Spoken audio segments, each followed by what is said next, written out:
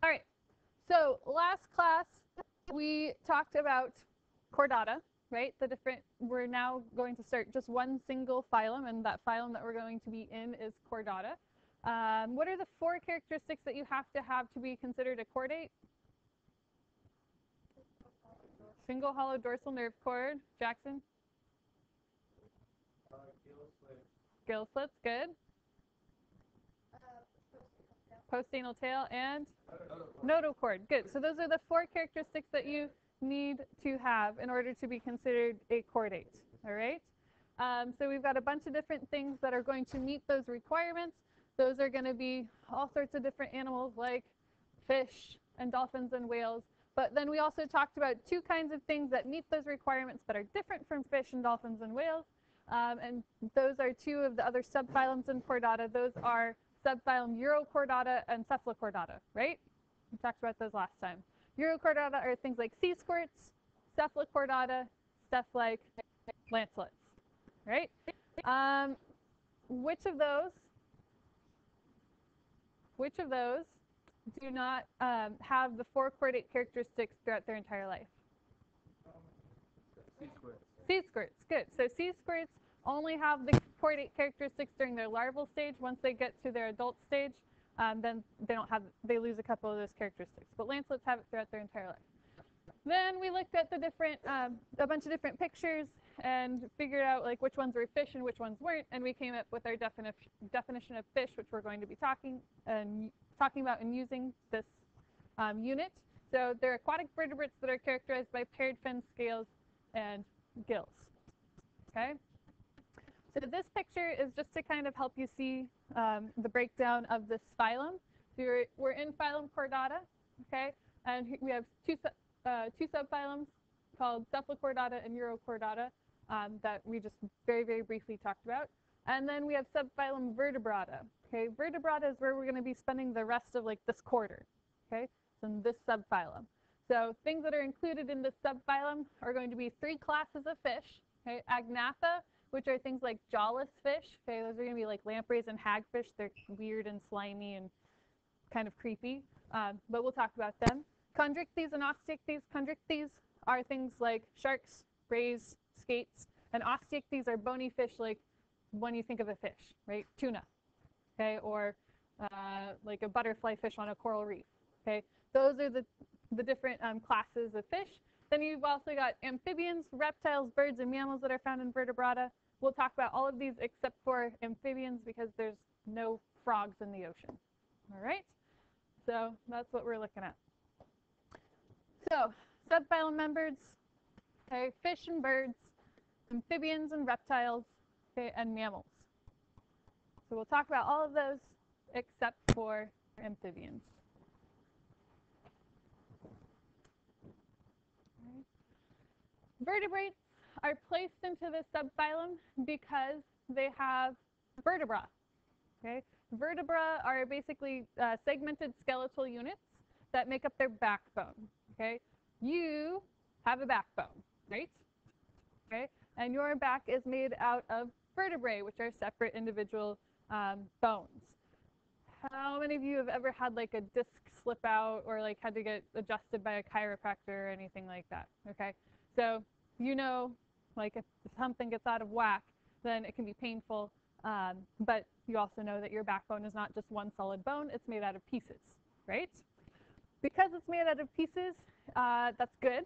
It allows for flexibility for the animal. So if you can imagine like your spinal column being one solid bone, like you couldn't turn your head or you couldn't like bend over or anything like that. Okay, any of like this sort of motion you couldn't do because your backbone would be one solid bone.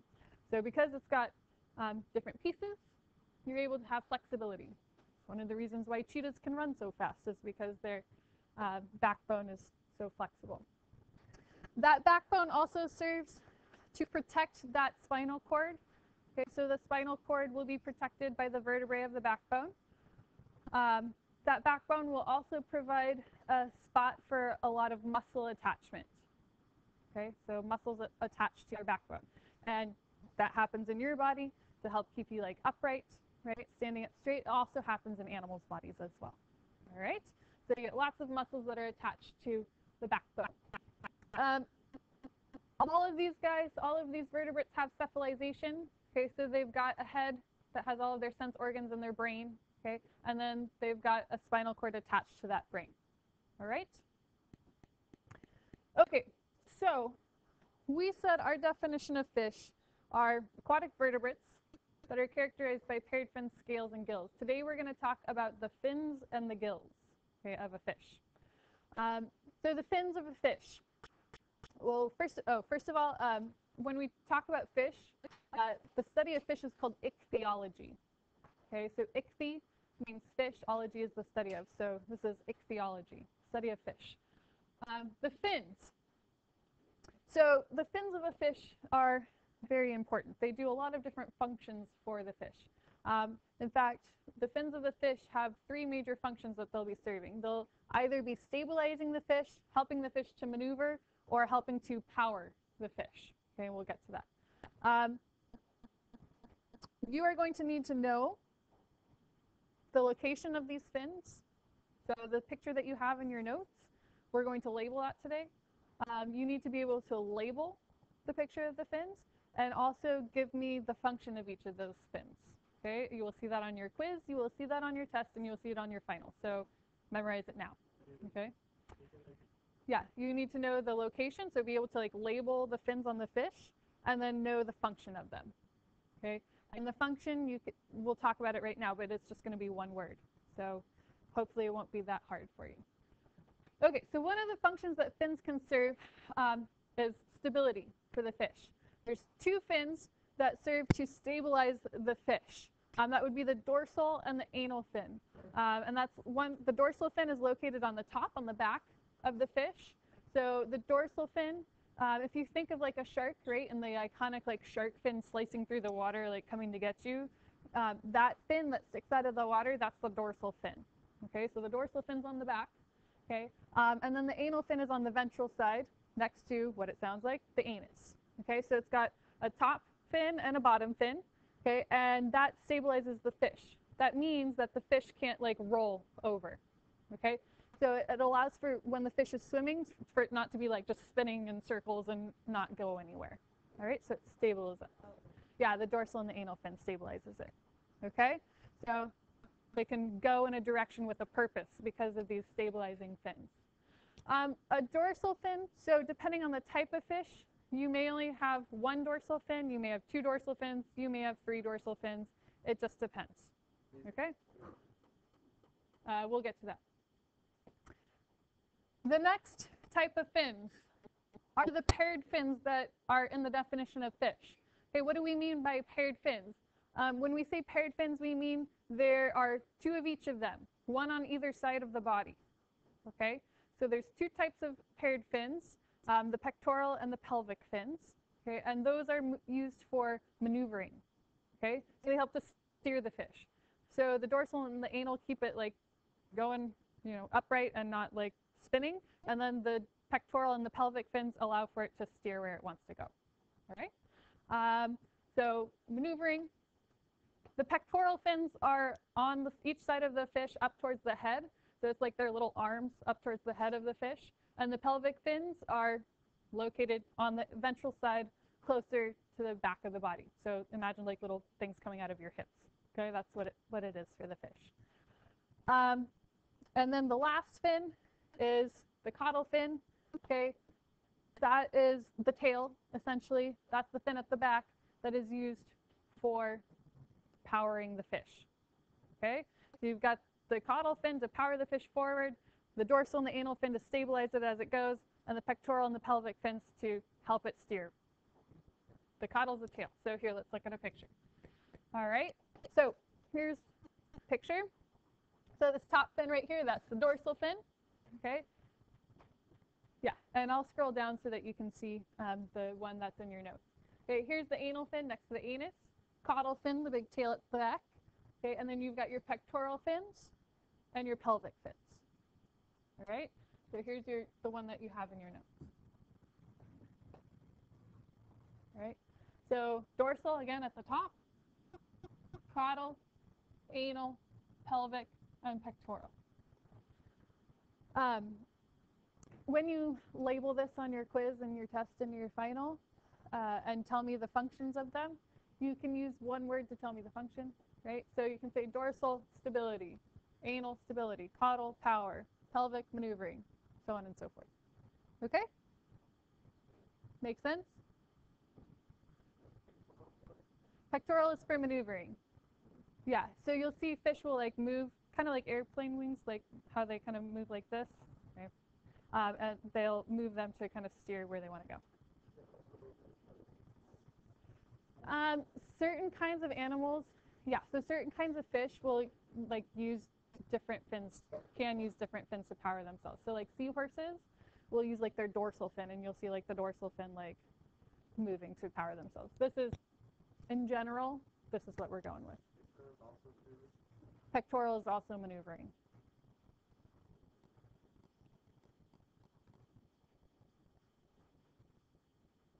Yeah, you'll see like we're doing stuff in general. If you look at different kinds of fish will do things not in the perfect way that we talk about because there's lots of different kinds. So, okay, and then here's just another picture to help you see. So pelvic, pectoral, anal, caudal, and then the dorsal fin. All right. Here, those are actually spines on the anal fin. So those will be spines to help like protect the fish, make it harder for predators to eat them. And the same with the dorsal fin. Okay, so those fins are used to help the fish swim and move around. The primary method of locomotion for fish is swimming, right? Just keep swimming, yes. So they swim. Some of them can fly. Flying fish can fly. They're going to use their pectoral fins to actually glide. They're not actually going to be flying, but they will glide through the air. But fish are going to swim for a variety of reasons. They're going to swim to capture food. Okay, they're going to swim to get away from predators. They're going to swim to find a mate. They're going to swim pretty much to do everything that they need to do. Some fish actually have to keep swimming their entire lives because they have to swim in order to pass water over their gills for them to breathe. So they have to swim to breathe. No, they won't sleep like in the traditional sense of like I'm gonna cozy up underneath this rock and sleep. Yeah, they don't do that. Do you know? Does anybody know a type of fish that has to keep swimming in order to? Certain kinds of sharks. The great white shark does, yes. Certain kinds of sharks, like nurse sharks and other sorts of sharks, can actually rest on the bottom. So some kinds of sharks can. Does anybody know another kind? Bull shark, yeah. But like tuna have to keep swimming or they can't breathe, so they have to keep swimming. How do fish actually swim and move and use these fins to move through the water? Well, they're actually going to use waves of contraction down alternating sides of their body. What does that mean? Copy that down, and then we'll switch to the next slide where there's a picture, and I can show you what that actually means. All right.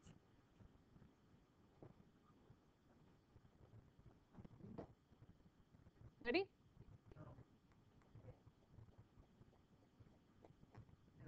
Okay.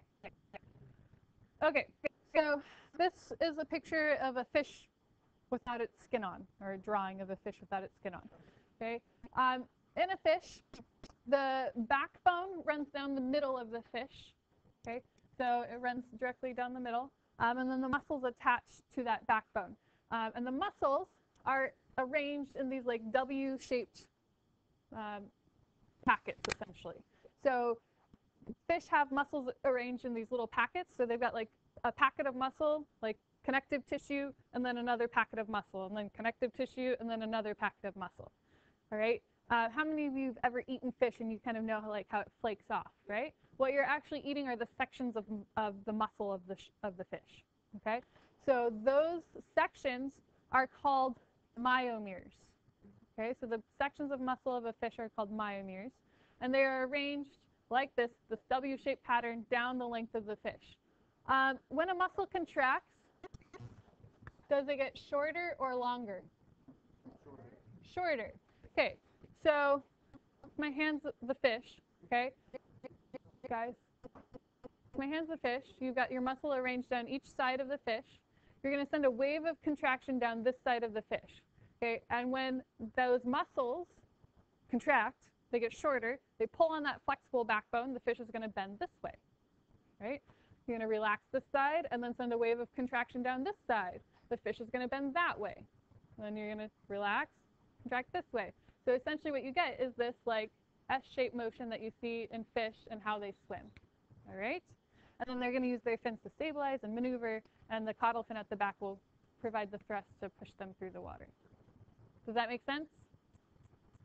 Okay. And this is just another picture to help you see it. And the darker areas represent the waves of contraction as they move down. Okay.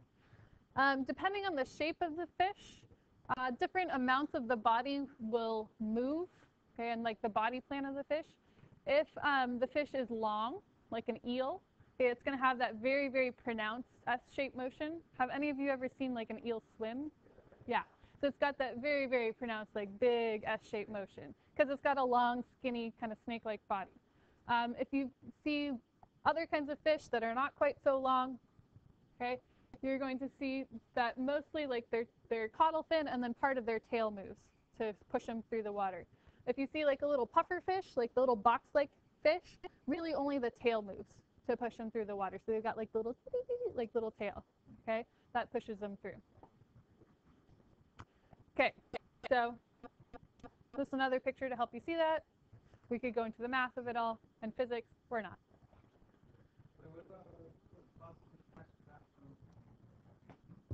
Okay, so talked about the fins of a fish. The other part of the definition, one of the other parts of the definition of fish is that they have gills. Their gills are used for breathing. Okay, so their gills are what they use to gather oxygen out of the water. They are pretty much the same. For a fish, they are what lungs are to us. Okay, so they use their gills to get oxygen. Oxygen is dissolved in the water. Okay, oxygen can get dissolved in the water through a variety of methods. If you have like animals, plants that do photosynthesis, like phytoplankton, kelp, seagrasses, okay, anything that does photosynthesis is going to release oxygen as a byproduct of photosynthesis. And that oxygen will be dissolved in the water. Okay? And so that oxygen will be available to the fish. Also, where the surface of the water meets the atmosphere, okay, oxygen can diffuse from the atmosphere into the water, okay, and you can get oxygen that way. Also, where like you get waves and sort of turbulence in the water, that will create little bubbles in the water and can allow for oxygen to get dissolved in the water. How many of you have ever taken like a bottle of soda before you open it, right? And then like you crack the top and then what happens to it? Yeah, like all of these bubbles start to form in it. Okay. All of the bubbles start to form in it. And basically what you had was gas that was dissolved in the water. Okay, and then when you release the pressure, all that gas comes out. Okay, so before you undo the top, okay, you've got all of that gas dissolved in the water. You've got all sorts of gas that's dissolved in the water. Oxygen is like water in that it will move from areas where there's a lot of oxygen to where there's not as much oxygen. Okay, so remember last semester when we talked about like osmosis and how water moves from where there's not a lot of salt to where there's more salt, okay, and how it tries to reach equilibrium with equal amounts of salt and water. Oxygen does the same thing. So if there's more oxygen here, less oxygen here, it's going to diffuse to where there's less oxygen to try and reach equilibrium. Okay, keep that in mind. We're going to talk about the structure of the gills, and then we're going to talk about how they actually extract oxygen from the water and why fish can breathe underwater and you can't. Right? Why, if you breathe in, it's called drowning, whereas they can actually breathe and survive. Okay?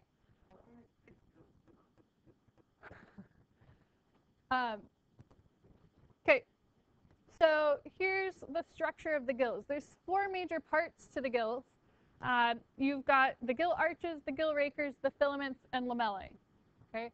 The gill arches are basically a bone, okay, or a piece of cartilage that supports the gill. Okay? And that, see the green line that's on the screen? That's the gill arch. Okay? The filaments, those are the blue lines. Those extend out from the gill arch, and on the filaments is where gas exchange will take place. Extending out of the front of the arch, you have these things called gill rakers. Okay, so these things stick forward, and they're bone or cartilage extensions of the gill arch, and they help to protect the gills. So the gills are actually open to the mouth of the fish. So that's why if you look at a fish and you watch a fish swim around, it does that weird thing where it opens its mouth. Okay, what it's doing is letting water come in, go over its gills, and then the water exits out of their body. All right. So anything that comes in with that water could potentially go over the gills and damage the gills of the fish. So they've got these extensions that stick out that help to protect the gills from anything that might get in them. All right. Make sense? Okay. On each of these filaments, you have these things that are called lamellae. Okay, that help to increase the surface area of the fish's gills. Surface area is really, really important for fish gills because they want a big surface area so that they can do lots of gas exchange. So essentially, you want lots and lots of surface area, okay, so that you can do lots of gas exchange. That's better than having just a little bit. Okay, if you just have a little bit, not much gas exchange can take place. So the lamellae increase the surface area. So if you think of like a string, okay, think of like the string as being the filament. Okay, lamellae are little plate-like structures. Here's my plates. Okay, that are on that string that help to increase the surface area. So you've got a bunch of lamellae like all back to back like that. Okay, so if you compare the surface area of that to just one single string, okay, if you have a little string, you've got like this much surface area. If you take that, run that through the middle here, you now have that surface area and then all of this surface area and this one and this one and this one and this one and this one. So you've got a lot more surface area, right? So the lamellae help to increase the surface area of the fish's gill, which allows for gas exchange to take place. There's another picture to help you see it. Okay. Fish, osteichthyes, these bony fish, have 4 pairs of gills on either side of their head. Okay, so they've got 4 gill arches. Right, so if you think like they've got like 4 on either side. Okay, and then attached to each of those gill arches are going to be 2 rows of filaments. Okay, so you've got 4 gill arches and then 2 rows of filaments on either of these. So total, a fish will have 8 gill arches, right, and then 16 rows of filaments. Yes? Okay. And you can see you on the picture like the little bumps? Those are the lamellae. Those represent the lamellae. And then here's like your little plate-like structures. Okay? All right. Countercurrent circulation. So this is why fish can breathe underwater and you can't. Okay? They have this thing that's called countercurrent circulation. Okay, what that means is that the blood that's coming into the fish's gills is moving in the opposite direction as the water that's flowing over the gills. Okay, so they're going in opposite directions. That allows for them to get lots of oxygen and to survive underwater. Why? How? Why does that matter? Here's why. We're going to look at what happens when blood and water flow in the same direction and then compare that to when they move in opposite directions, and hopefully you'll see why that helps them. All right? Ready? Okay. So this top one, okay, this top like blue line will represent the water flow, and this bottom kind of like purple pink line will represent the blood flow. Okay? So let's say that water is coming into the gills with 100% oxygen available, okay, for the fish. And the blood is now coming into the gills. It's given up all its oxygen to the cells of the body. and it's coming in ready for oxygen, and let's say it has 0% oxygen. Remember, oxygen moves from areas of high concentration to low concentration. So is there a difference between the concentrations here? Yeah.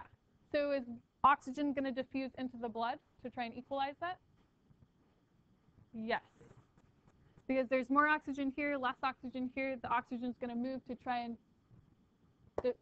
change that difference, or equalize that difference. Yes? Okay.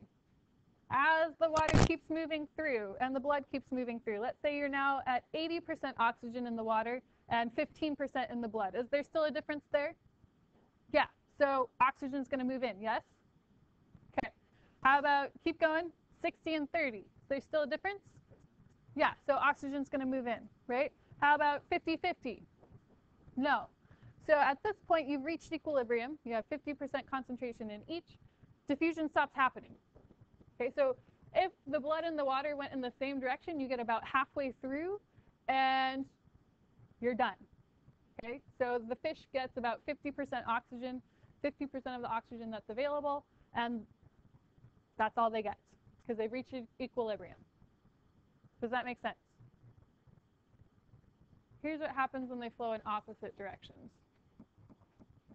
So here's the water coming in, okay, again, the blue-green line, and then the blood coming in this way, okay? When the water comes in, it's got 100% oxygen, okay? The blood that is meeting this water that just came in has gone through the gills, has picked up some oxygen, but it's at, let's say, 90% oxygen. So you have 190%. Is there still a difference? Can diffusion still take place? Yeah, because there's still a difference, right? So more of it can diffuse in. If you keep going and you go to the other end, okay, water that's leaving the gills will be at 5% oxygen. Water that's, or blood that's just coming in will be at 0. Is there still a difference? Yes. So can diffusion still take place? Yes. So because these flow in opposite directions, diffusion can happen throughout the entire time that the blood and the water are in the gills, and the fish now gets 90% of the available oxygen rather than 50. Does that make sense? Okay, so it's called countercurrent circulation, and we actually see this kind of system or setup where things run in opposite directions a lot in biological systems. So you have this in your body as well. Dolphins and whales and stuff will use this to stay warm. Okay, and we're actually going to be applying this concept, and you'll hopefully see it in the data from your lab that you're going to do.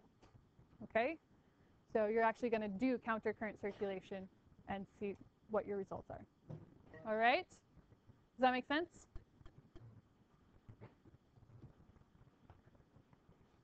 One more thing, and then we'll be done. Oh, and because we get countercurrent circulation, fish can get enough oxygen to survive, and we have fish that live in the ocean. Yay for pretty fish. Okay. Picture to show you. So these are the lamellae. Okay. This shows you that the water flows this way, okay, and the blood flows this way through the gills. Another picture. Okay. So after the blood picks up all of this oxygen, it then needs to go and transport it to all of the cells of the fish's body so that it can be used for cellular respiration to power the cells of the fish and keep it alive. The way that it gets there is with a heart. Okay, so fish actually have a 2-chambered heart that they will use to pump their blood throughout their body. They have 1 atrium and 1 ventricle. How many chambers do you have in your heart? 4. 4. Yes, good. Yes, you have 2 atria and 2 ventricles. Fish only have 1 atrium and 1 ventricle. So what happens is the atrium receives the blood, goes to the ventricle pumps the blood out to the gills. Okay, the gills are where they pick up oxygen, get rid of carbon dioxide, and then from the gills, the blood goes out to the body of the fish and then comes back to the heart. Okay, so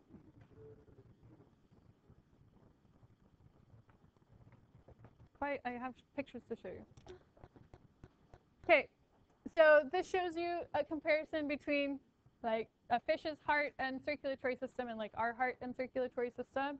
Okay, so you've got your 2-chambered heart. Okay, from there it goes out to the gills to pick up oxygen and then goes to the body and back. So you've got a 1-loop circulatory system in fish. Okay, In us, okay, we have one side of our heart that pumps blood out to the lungs to pick up oxygen, comes back to the heart, and then the other side of the heart pumps the blood out to the body.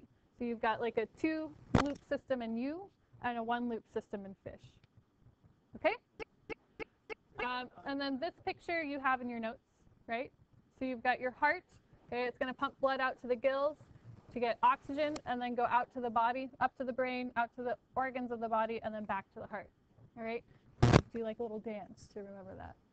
Okay? All right. And